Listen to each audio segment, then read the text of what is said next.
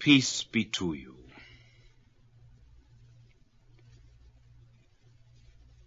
We have emphasized to a great extent the divinity of Christ, and rightly so.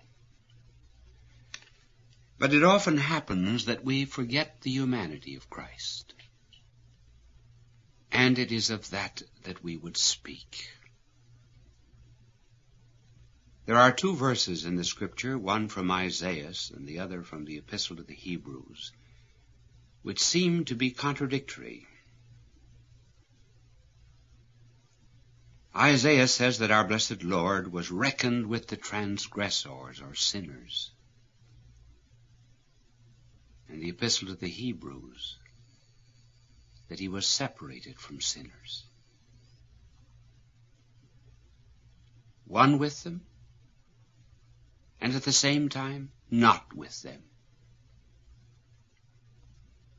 He was with them, reckoned with sinners, inasmuch as in his human nature he took upon himself all of the penalties of sin.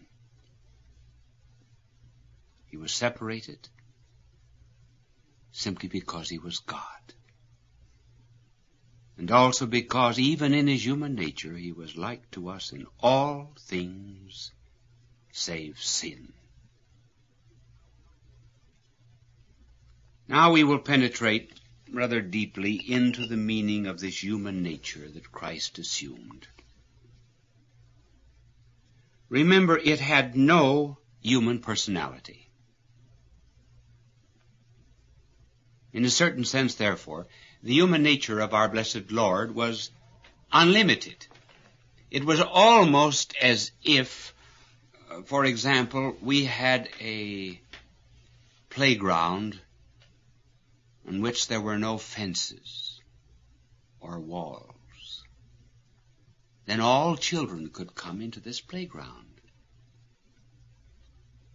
Now, the human nature of Christ, simply because it was not capped, it was not limited or confined by a human personality, could embrace within itself all the human natures of the world. In other words, that human nature of Christ represented, to a great extent, the human nature of every single person that has ever lived. You read his genealogy in the Gospel of Matthew, and in the genealogy of Luke, you will find saints, but you will also find sinners. There was a bar sinister in his escutcheon. We find Gentile women like Ruth, find a public sinner like Rahab. And these were typical of the humanity that Christ assumed into himself when he became incarnate, but also every single human being that would ever be born until the end of time was incorporated into this humanity. Hence there is not a Buddhist, there's not a Confucianist, there is not a communist, there is not a sinner, there is not a saint that is not in some way in this human nature of Christ. You are in it. Your neighbor next door is in it. Every persecutor of the church is in it.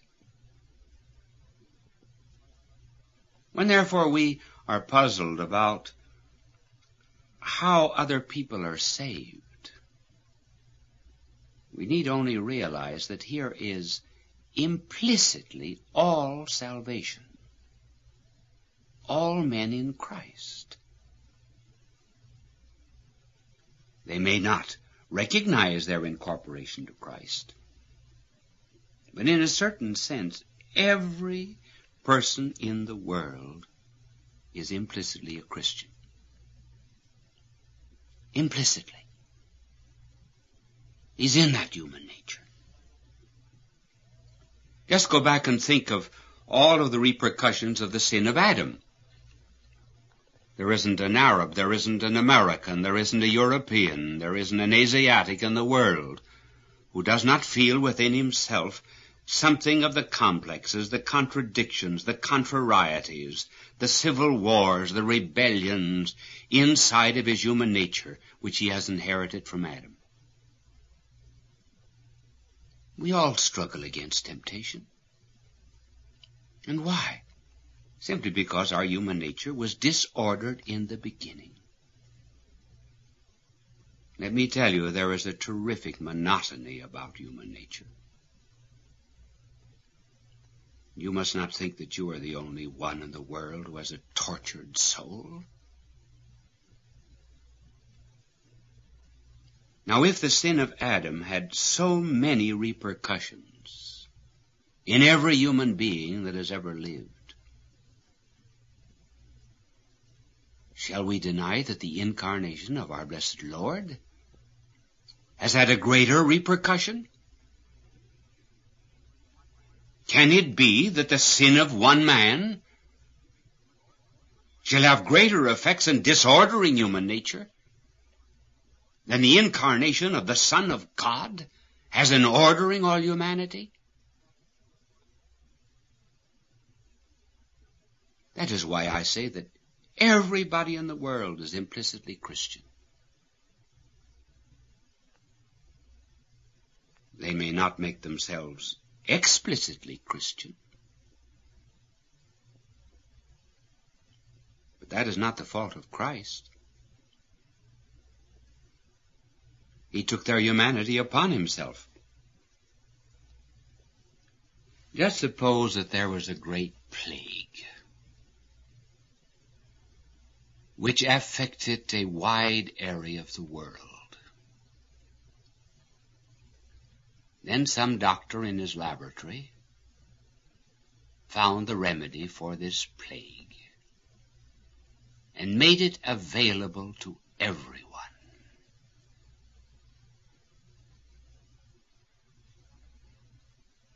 There would be some who would seek the remedy. There would be others who would not. They might say, "How do I know he has the remedy? Why should I bother? I will cure myself." Are they not all potentially saved? It is certainly not the fault of the scientist that they are not cured. It is the fault of people themselves. And so it is with the person of Christ. He brought salvation to all men. All. And it is up to us to find that salvation in him. That is one of the reasons why our blessed Lord was so hopeful about humanity. He always saw men the way he originally designed them. He saw through the surface, the grime, and the dirt, the real man underneath. He never identified a person with sin. He saw sin as something alien and foreign, something that did not belong to a man, something that mastered him, but from which he could be freed in order to be his real self. Just as every mother sees beneath the dirt on the face of her child her own image and likeness, so God always saw the divine image and likeness beneath us. He looked on us very much the same way that a bride looks on a bridegroom the day of the marriage, and as a bridegroom looks on a bride. Each and every one of them are at their best. Later on in life they may fall away from this ideal, or perhaps they will forget the ideal. One day a woman came to me and told me that she could never love her husband again And I told her to try and think back of how much she loved him the day of the marriage, when they stood side by side at the altar. For that is the way he really was. What the woman had to do was to see beneath the distorted image the real person to whom she committed her life. And this is precisely what our Lord does in coming to this earth. Even when men raged and stormed beneath his cross, he saw them as homeless and unhappy children of the Father in heaven. And for them he grieved. And for them he died. This is the vision our Lord has of humanity. But now we want to bring this home in a little more intimate way. And here we're going to take a term called transference and try to make clear what the humanity of our blessed Lord did in relationship to our sins and our sufferings. There are three kinds of transference in the life of Christ. There is physical transference. There is psychic transference. And there is moral transference. If our blessed Lord did not come to this earth to undergo every single kind of agony and torture and pain that we ourselves suffer, then we could say, does God know what it is to suffer? Did he ever go without food? Was he ever betrayed? Was he ever blind? Let me tell you, the best way to describe our blessed Lord's humanity is that he is a God who took his own medicine.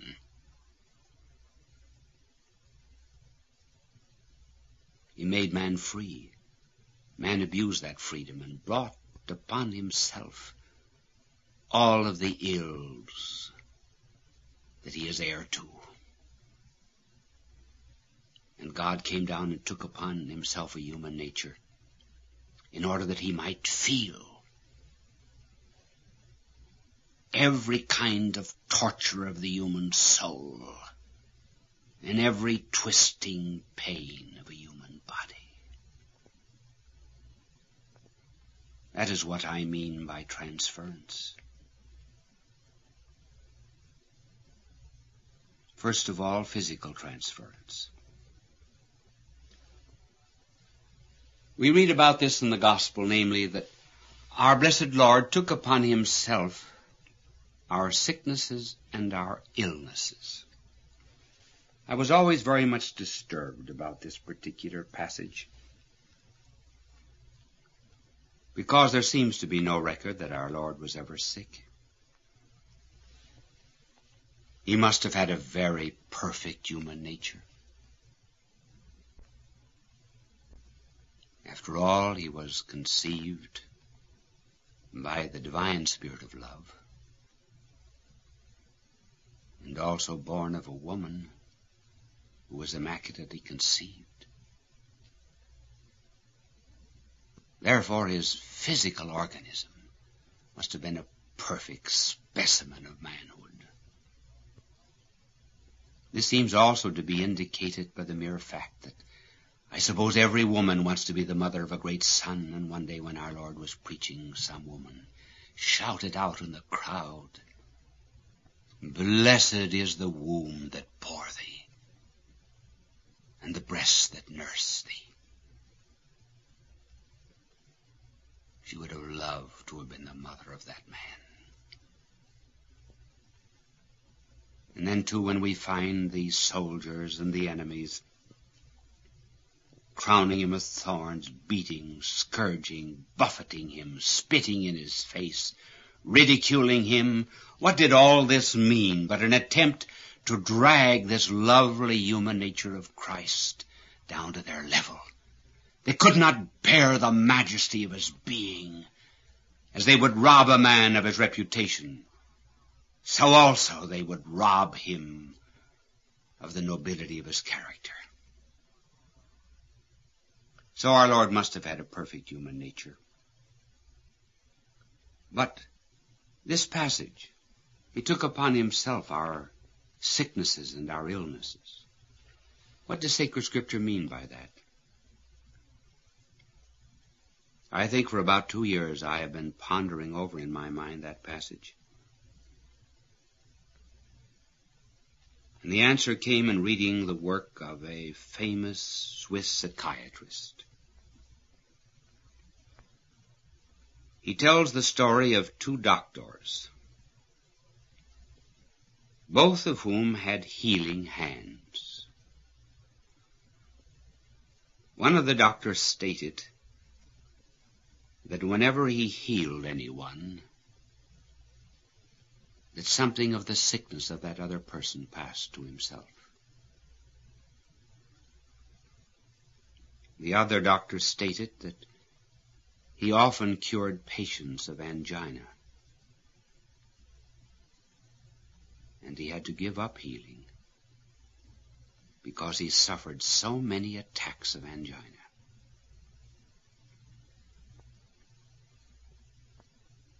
Is not this the key? Now let us go into some of the cures of our Lord. We often read in the Gospel that when he cured the deaf and the dumb and the blind, that he sighed.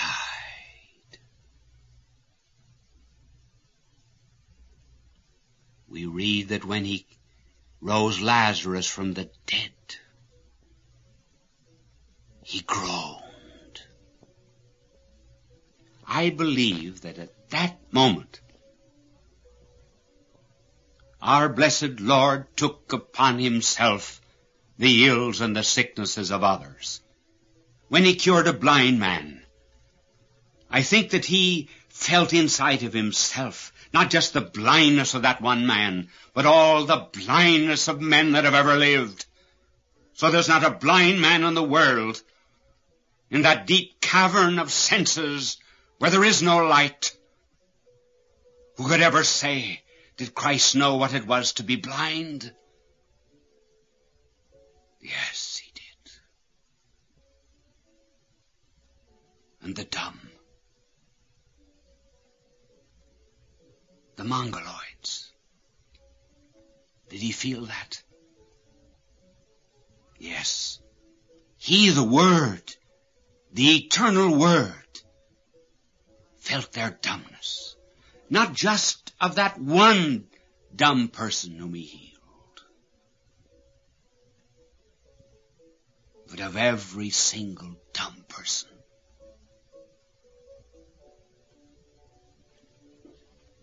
And when he rose the dead and brought them back to newness of life, I think he felt the agony of death. He went into that fear, as we know he actually did in the Garden of Gethsemane. St. Paul tells us that he died for all men. In other words, the death that each and every one of us will have to undergo. Christ himself felt. He knows what death is. Knows what your fear of death is. This is the Christ that comes to you. That is why we say he's the only one that can ever understand your illnesses and your sickness. And why? Simply because he has that sickness, that illness inside of himself.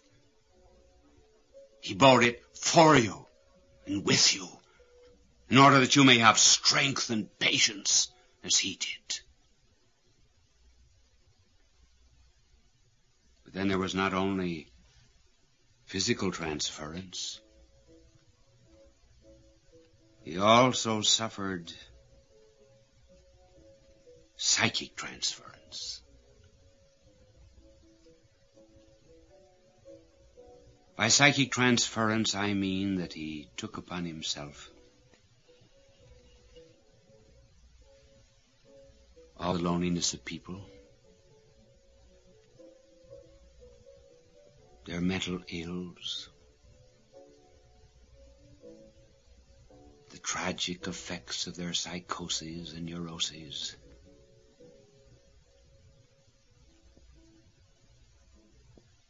He felt all of the darkness of the atheist.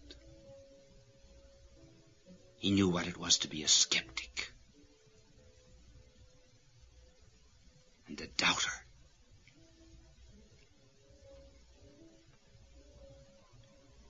He knew what went on in the heart of any man who raises a clenched fist. Of all those who hate so much that their mouths are craters of hate and volcanoes of blasphemy. After all, if our blessed Lord was to redeem the atheists and the communists, he had to know how it felt to be an atheist, did he not? And how it felt to be a communist? He had to feel their God-forsakenness as his own. And that is why on the cross, as darkness crept into his soul, he confessed to his Father in his human nature his utter abandonment.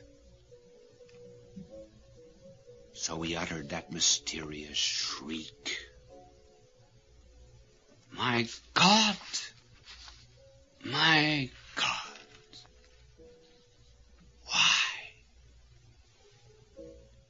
why hast thou abandoned me?"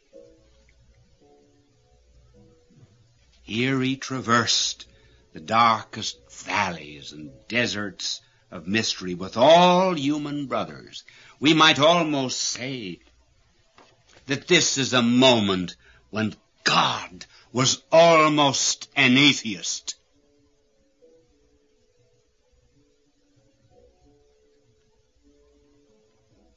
It was a moment when he almost went into hell, but with this difference, that in that terrible torment of loneliness, he cried to God. And so from that moment on, when anyone says he is forsaken by God or he denies God,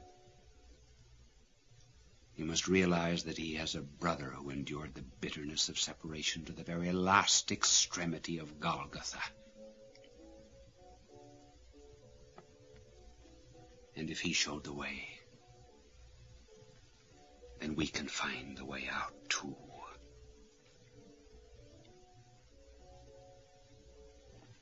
This was the loneliness of Christ in the garden and the loneliness on the cross.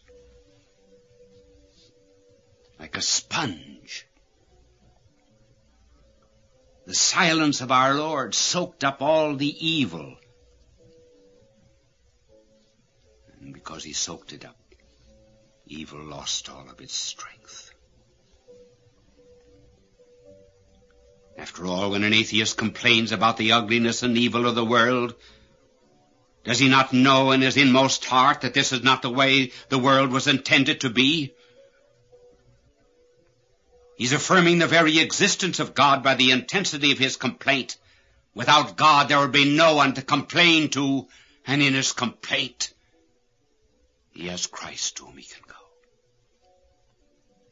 And finally, there was moral transference. Moral transference of sin. Sacred Scripture says that our blessed Lord was made sin. By that is meant that he took upon himself all of the sins of the world, as if they were his own. Every blasphemy was put upon his lips, as if he himself had spoken the blasphemy. Every theft was in his hand, as if he himself had committed the theft. His flesh hanging from him was in token of all the rebellion of the flesh of the world. He knew what sin was. Perhaps I can make this clear to you by telling you that some years ago, a girl wrote to me from a large city of this country telling me that at the age of 18 she went to her first dance. She went in company with her cousin. Her house was some distance from the gate. Her cousin dropped her at the gate, and in that distance between the gate and the front porch, she was attacked by a stranger. In due time, she found herself with child. The only ones who would believe her were her mother and the pastor. Neighbor women said, "Oh, isn't it terrible? The poor woman has one bad daughter." Some girls in the choir would not allow her to sing because she was wicked. And she told me of all of this torture that she endured, and she said, "What's the answer?" I wrote back to her and I said, "My dear girl, all of this suffering has come upon you simply because you bore the sin of one man. I therefore assume that if you ever bore the sins of 10 men, you probably would have suffered 10 times more. And if you ever took upon yourself the sins of 100 men, your sufferings would have been 100 times worse. And if you ever took upon yourself the sins of all the world, you might have had a bloody sweat. That's where your sin was, and mine, in that bloody sweat on Calvary, in this human nature that so loved us that we call it